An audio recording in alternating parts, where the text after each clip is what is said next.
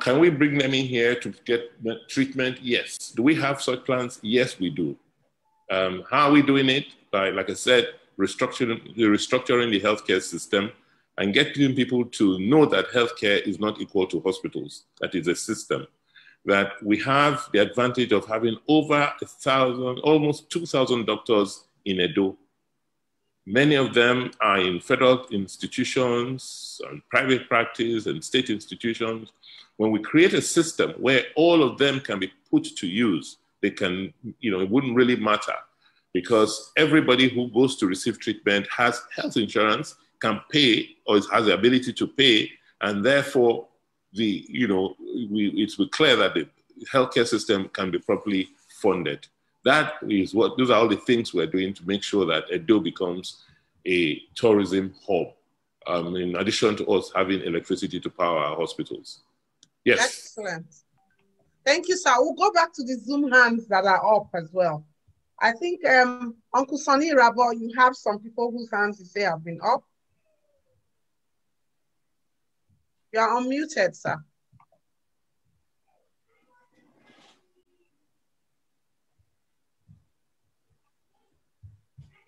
Okay, thank you. I have two names. Let me just quickly get the names.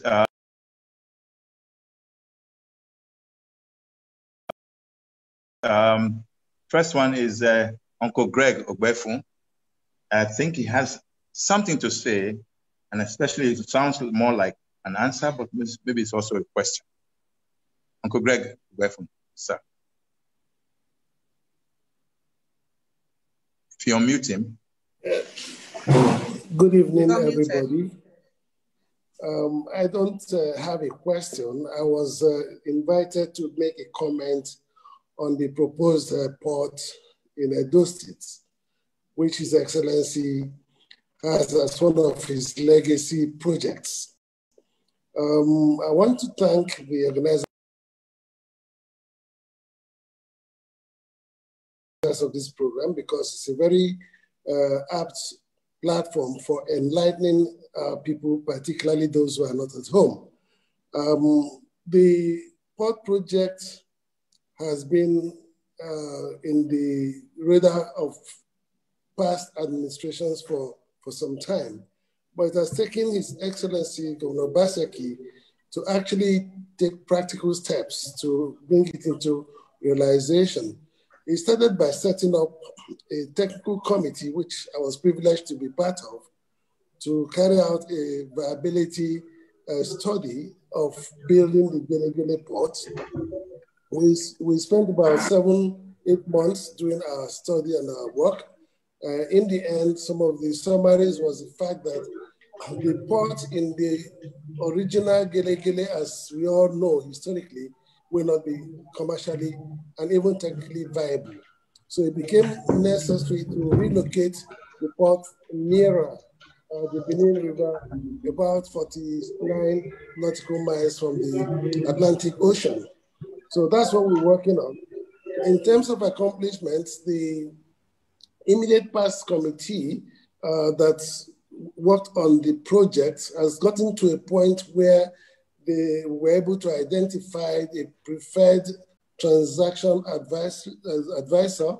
It's an international company with headquarters in Canada and in consortium with another company in Holland. So we are engaging them now in negotiations and finalization. So by the first week in January, it's expected that an agreement will be signed with the transaction advisors, whose job is to work with us from inception to actual commissioning. And this is expected to take about 24 to 30 months. Amongst the things they'll be doing with us is to obviously review all the legacy work that has been done by different people in the past, come up with an apt design of a port that meets the state's needs. You know, as it is now, those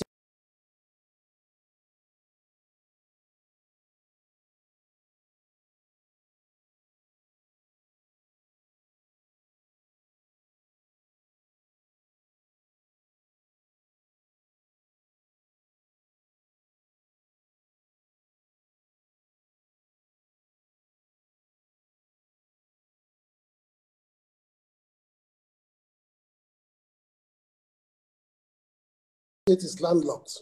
So the moment we're able to open up the state to the sea and global trade, then the fortunes of our economy definitely is going to turn around.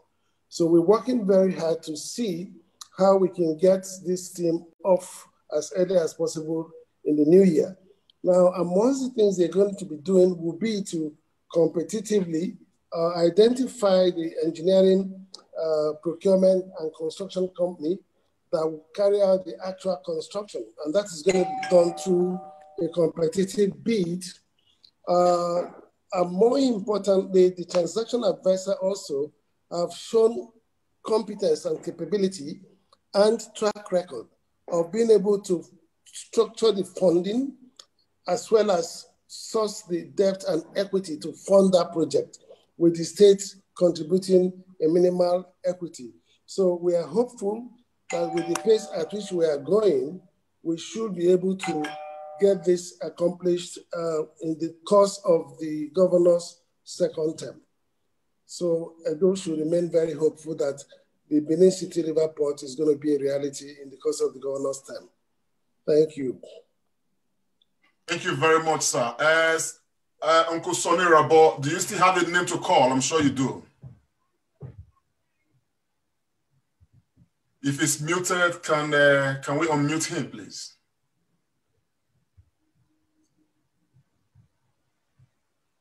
Yes. Okay, all right. I hope this accident will not keep happening to Sonny Rabo. I have Mr. Israel Wekbe, who's next. Please, you have your 90 seconds. Go ahead.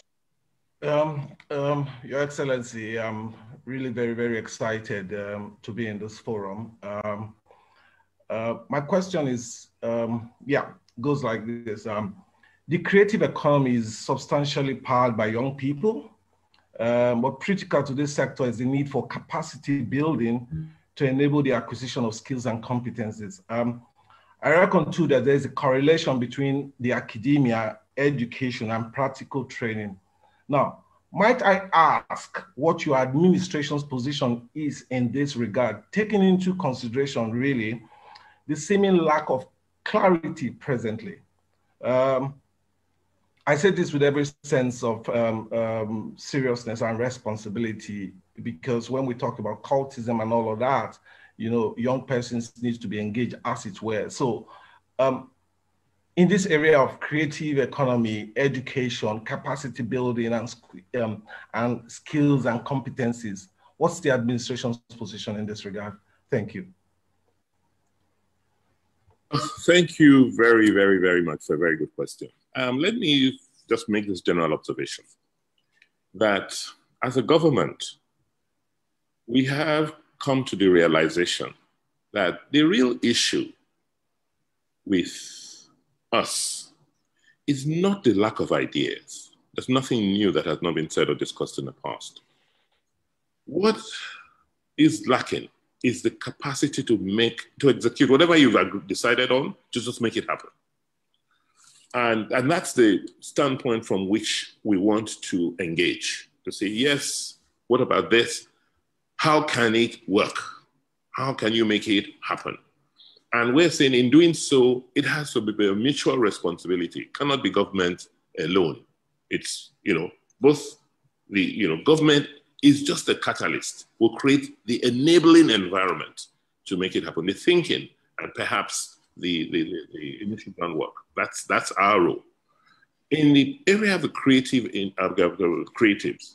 it's one area we know is innate. It's just natural to us. It's natural to Edo people are very, very innovative and creative people. So for us as government, how do we support? It's to create the enabling environment for people to be able to do what they know how to do best, but in a creative space. What do you need? You need, like you say, capacity building. So we're working with the German government, the GIZ, who just gave, I think, about in excess of $500,000, and we had to match it with our own funds. And the Observer premises, as we speak, I just connected it to Osiomo Power. And we, just like we have in the production hub, we're creating, we're building a hub for the innovatives So you have 24/7 electricity, you have spaces where people can come in with their finishing equipments, to finish music, whether it's the films, whatever it is, that premises is being made ready as we speak. I went to inspect it about 2 weeks ago, and I hope that before the end of the first quarter next year, you will have studios, you will have cameras, you will have mixers, you will have all the things that you need to finish. And hopefully classes will be run, and things will be, instructions will be given, and training will be given to people who are already in that industry or aspiring to be.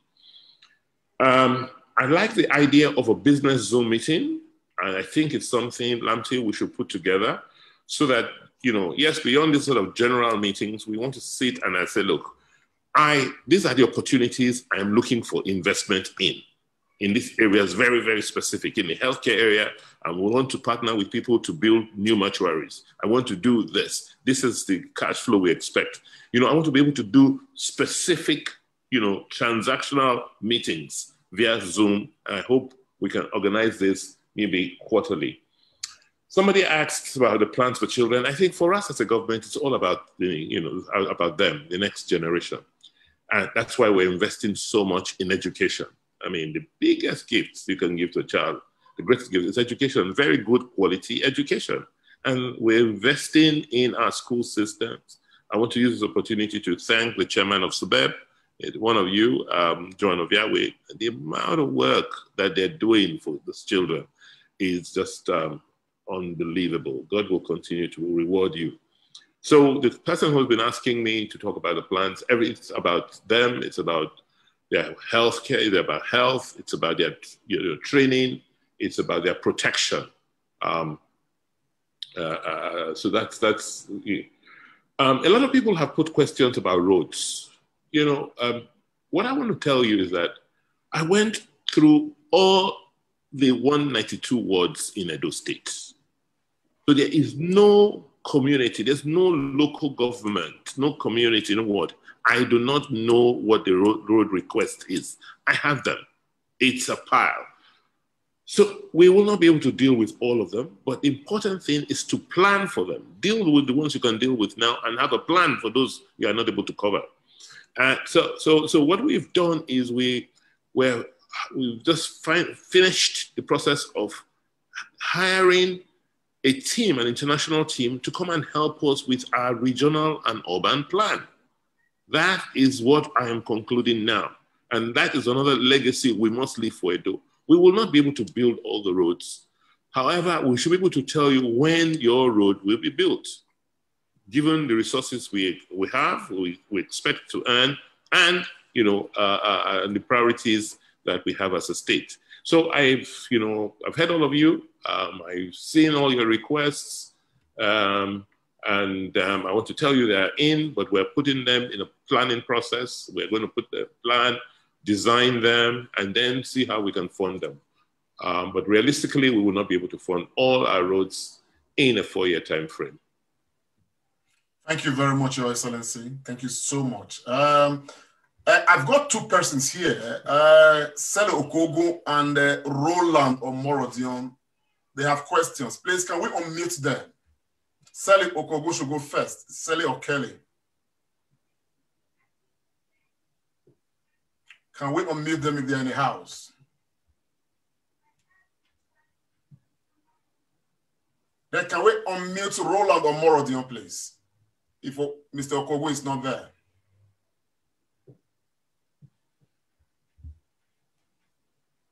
Roland or Morodion, I'm trying to... I can find both. Roland, I think he's probably left the house. And Kelly. Okay, exactly, and Kelly as well. Okay, I can move on find to any the of them. next ones.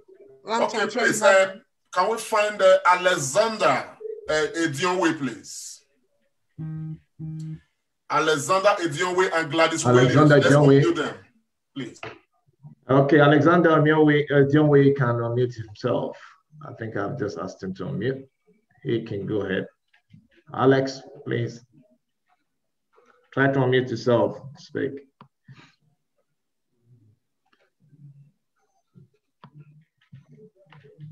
Yeah, I can do fine. Thank you. Yes, I really don't have any question, but I would like to introduce myself so you know the angle I'm coming from, Your Excellency. My name is Professor Alexander Idionwe. I'm the President and CEO of Alpha International Group LLC here in the US, and also we have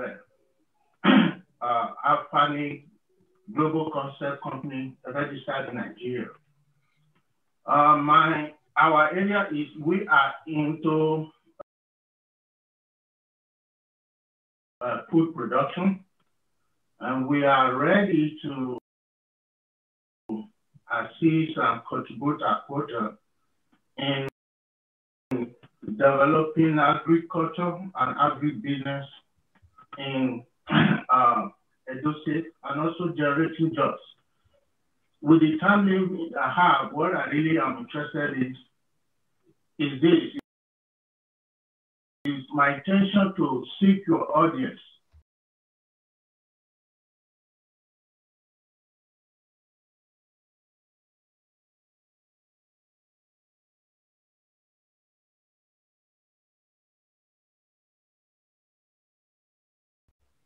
in terms of strategizing how we can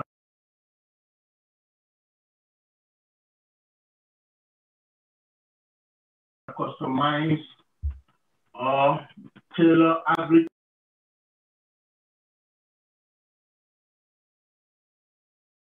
and agribusiness revitalization initiative that we have for Edo and in Edo State, which we also intend to use as template to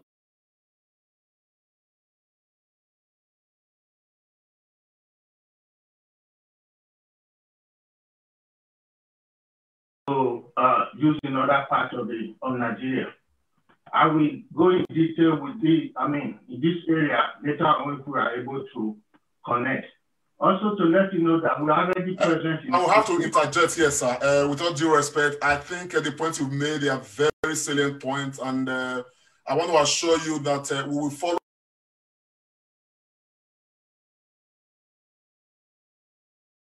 up with you, and you heard the Excellency, His Excellency said earlier that you will look forward to a time where we shall hold a business Zoom meeting. I'm sure the points you are raising right now will be very relevant at that point. And because of what we are doing right now, which we need to fulfill, as it were, I will want to move to the next person to ask his question. His or her question. Of course, I equally have here Gladys William. Please, can we unmute Gladys William? And she's on mute. we'll follow up on Alexander Idionwe. Gladys, you can speak.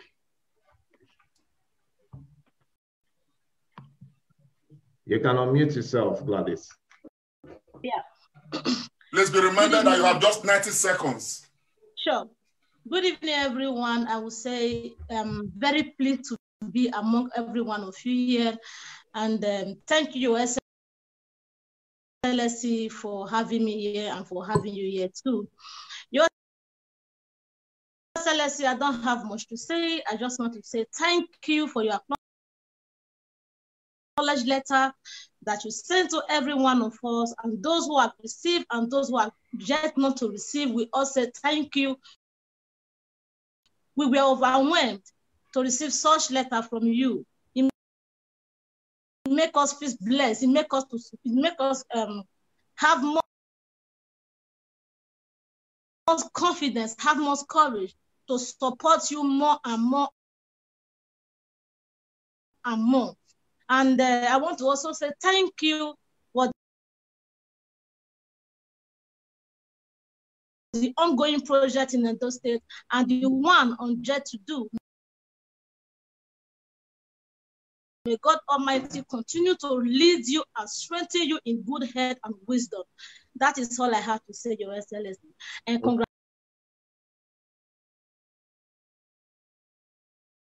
congratulations once again. We're there for you, no shaking. Thank you. Thank you very much. Thank you. All right. Thank you so so much. I want to quickly call on Dr. Loretta Agboko to quickly call the next group of names to ask their questions, please. Dr. Loretta. We have with who his hand has been up. Festus Ogbewi. Festus, can he be unmuted, please?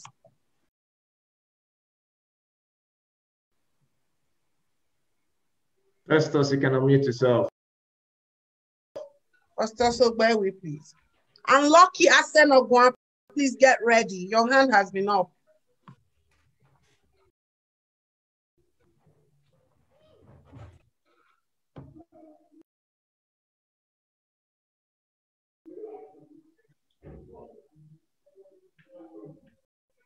Excellency. Festus, you're unmuted. Can you please go on? Yes, I'm ready.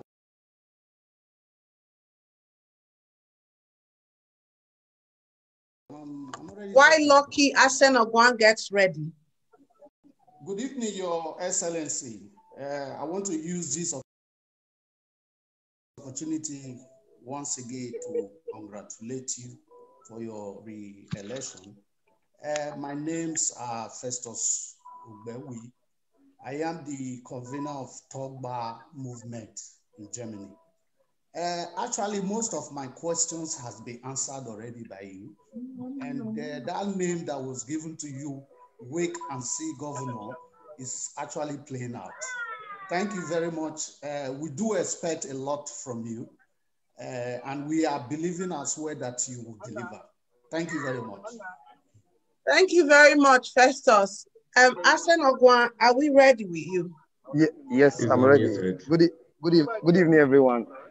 My name is Lucky Asenogwan. I congratulate you, my Excellency Governor. My question today is that you have already raised a point that old things are passed away. I would like to ask, those markets that was burned, if you award it, are they going to put a provision of fire service? Like even though it's not a vehicle, as in they have to put the fire extinguisher on the market and on the police station too. Are those provisions is going to be made for the rebuild of the burnt market and the burnt police station? That is my question. Excellent. And we have, thank you very much, sir. We have Joseph Ogieho. Can he please take his question in 90 seconds, please? Okay. Good evening, everybody. Good evening, His Excellency Governor Noregas Obaseki. Thank you for finding time to come to us this evening. I'll go straight to my question. I was a security officer and I live here in London, and I want to come in terms of the security situation in Edo State. Just as you have rightly said, you as the governor cannot do everything and you need the help of us in diaspora. So I want to come in terms of security, because the way I see the security in Edo State is not working the way it should be. If you will permit me to share my expertise with you or to help build the security apparatus in Edo State, I think I will be very happy and I will be glad to join you. This is my license, so to prove to you that I'm a security officer. So it's being renewed every year, but I stopped renewing it because I'm not using it. So if you want me to come, or if you want me to share my expertise with you, because the way I come home every year, twice a year, but I stopped coming because the security is not working. So I really, if you want it to work, and I'm willing to support you, and I'm willing to help you to make it work. So Thank you, sir. So those in diaspora can be happy to come home. Thank you, sir. I think those all across the world are just like you, wanting to key in. So before His Excellency takes this, I'll just add on 2 charts. One is a very practical one. Edo Dynasty Worldwide, they are saying they sent a representative to this college of, so the technical college yesterday, and that they were told that the places people get to do their practicals, it's outside of the technical college. So Edo Dynasty Worldwide wants to know why this is happening. And they're also asking what is happening at Egualo. There's supposed to be a technical college there because they believe that upgrading the technical schools is the key to a better and vibrant economy. Then someone is saying, sir, that in order for the government to save money, he saw you at the School of Nursing and he saw you wanting to revamp the place, which is a very good idea. But he's saying that once you revamp the place and you build the hostels, can you please charge the students a fair amount? If not too much, but something so that at least the government can make some money back to put into some other things still within the nursing school. And this is Nosa Obanov from the US. Thank you. Thank you very, very much. And thank you for all the great questions you've asked. I don't want to keep you much longer, so I'll just attempt to answer all the questions as briefly as I can. I want to start by once again extending my profound appreciations to all of you who've come out to support our administration. Many of you on your own cost flew in to attend the inauguration ceremonies. We really do appreciate and thank you immensely. We had to keep the ceremonies low-key because of what is going on, with security and COVID-19. So we apologize that we couldn't have the kind of big splash that people thought was required. But nonetheless, I want to, put it on record that all of you without exception, we're just unbelievable in terms of your response, your prayers, your good wishes, your goodwill. That's the energy, that's the oxygen we need to keep us going. And we will, with God on our side, continue to do our best for our people. Let me just talk about teachers. I'm going to do a mix between the questions asked and the ones I'm seeing in the chat room. Teachers, yes, we are currently hiring teachers. But we call it a fellowship, the teacher fellowship. So we're hiring teachers who will train for 3 years before absorbing them into the Edo State Civil Service. And what we're doing is we're hiring them in their locations because we noticed that we've been having problems with posting teachers. You find some areas where you have excess teachers and many areas you have you don't have enough. So what we've done is we've gone through we've gone through to see where the distribution of teachers, and we started this project where we will be hiring up to 3,000 teachers, but we will be hiring them in their communities, and particularly where there is shortage. We're battling, to make sure that people do the right things. Yes, you don't have a job, you're in Benin, you want to teach because you're from a particular community. I'm not going to employ you in Benin, except you're in that community and the community leaders endorse and tell us that you really live there. We will not employ you, as a teacher.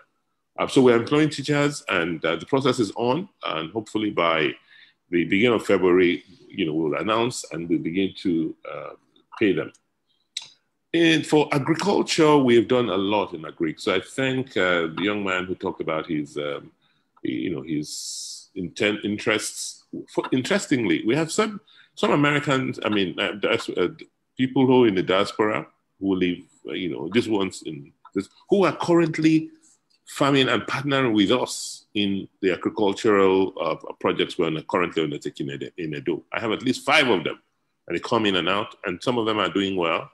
And so we just encourage you to join. We don't want to talk anymore about these things. We just want to do it. If you're ready to come and take the risks, get on a plane, come here, we'll show you the opportunities. And our role is to try and reduce the risk for you. Our government is not a farmer and cannot be a good farmer. So we're not even going to, but we'll create an enabling environment for you to farm. Yes, we are looking at crops. The crops will have a competitive advantage in, like oil palm, cassava, rice. By the way, most of the rice we are consuming this Christmas in Edo State, with government is buying, we're all grown in Edo this season. So I'm happy to tell you we have Edo rice. We would have had more, but for the flooding around, flooding of some of the farms. But we're going back to encourage people to grow rice this dry season. You talked about the technical schools and the placement of students in technical schools. In fact, we're going through an exercise now where we are trying to geolocate, not everybody everybody who has a technical business. The children need to be apprenticed. You can't do everything theoretical in class. So that's why if you are, you are into welding, for instance, fabrication. After you've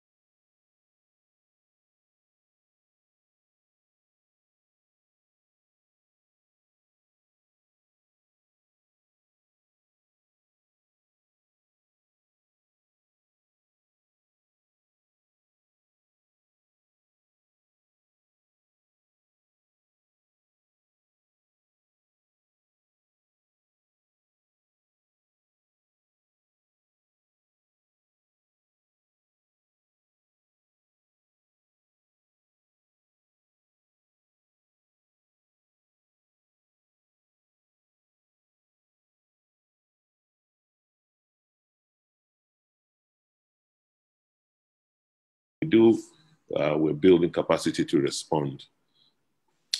Lastly, someone talked about expertise and water in Eastern Land. Well, for water, I'm just too happy to announce to you that the Water Works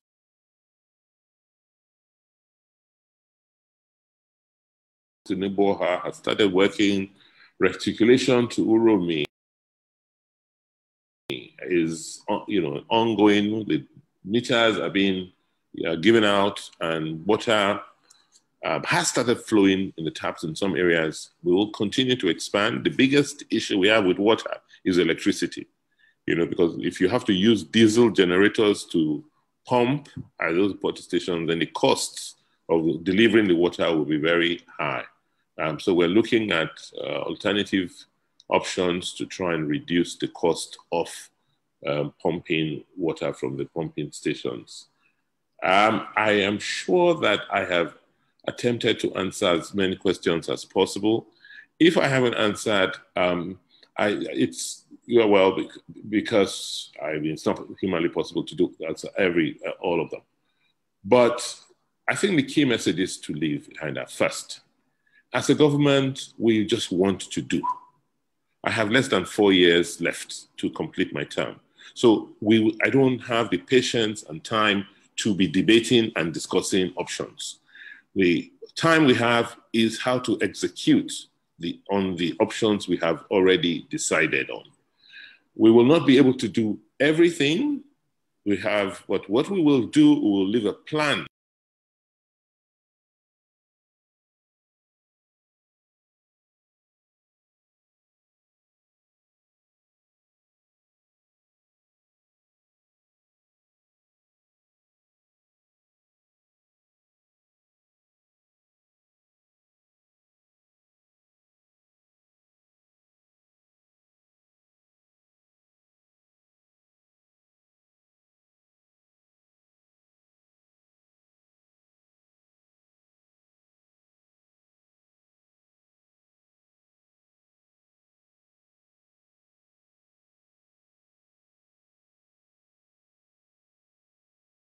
to the people.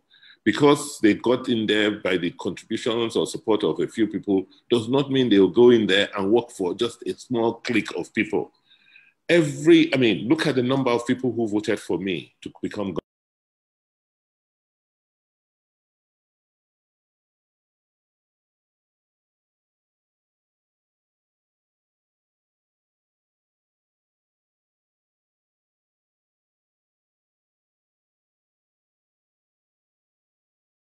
I mean, we should, for me, we sold the idea that we're going to work for our people. We're not going to work for individuals.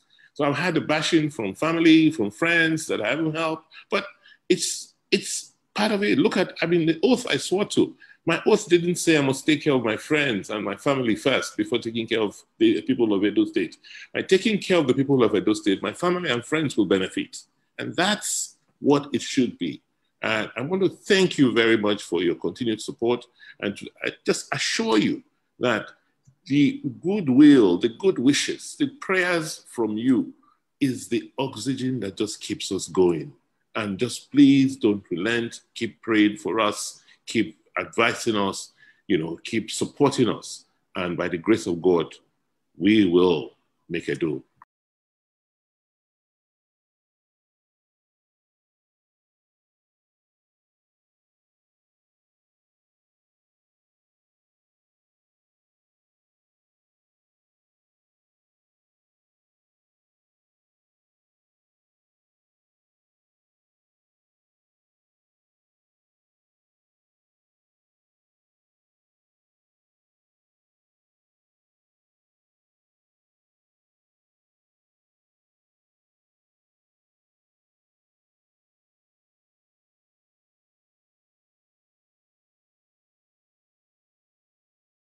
Very much.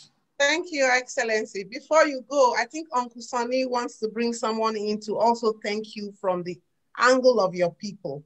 So Uncle Sonny, are you there, please?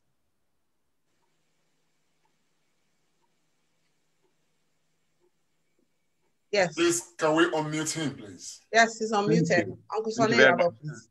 Your Excellency, sir, allow me to invite Ambassador Becky Waifo, all the way from Tanzania, who will give the vote of thanks. He's been watching and listening carefully.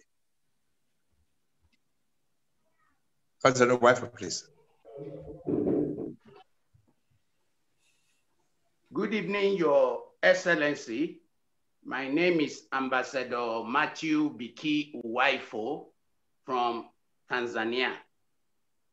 I want to, first of all, very wholeheartedly thank you, Your Excellency, for this kind of community engagement with all people of Edo State and friends of Edo State, including those that didn't vote for you. The fact that you have taken time to address everybody from the low, the good, the bad, and the ugly, this trait in you is what makes all of us say that you are the governor of all of us. We are all in this first series of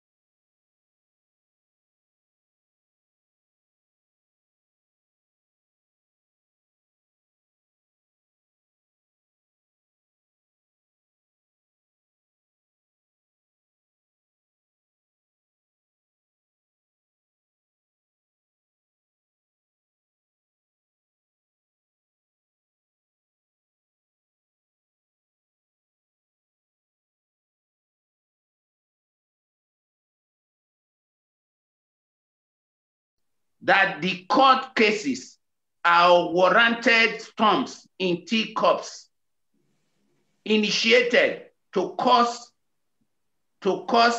distractions to positive governance and the type of rebirth which Edo State require right now and has never had before.